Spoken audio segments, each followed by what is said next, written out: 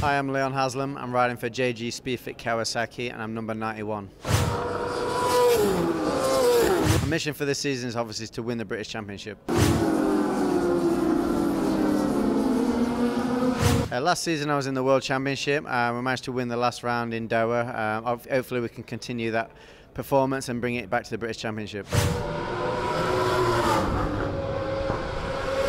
The highlight of the year was probably winning the last race of the year. We won the first and the last. We had a bit of an injury mid-season, so to finish on a win in Doha was a good result.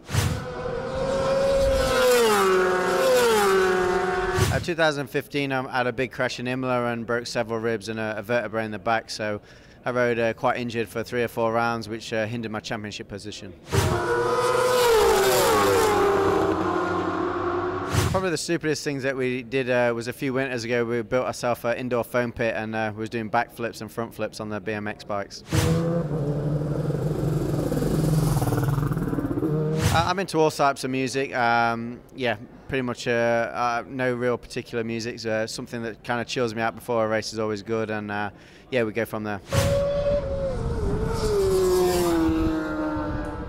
When I'm away from the track, I'm into a lot of stuff: pit biking, trials in motocross, a lot of golf. I always try and play a game of golf the week of a race just to get away from the bikes just for a day or two and clear the mind.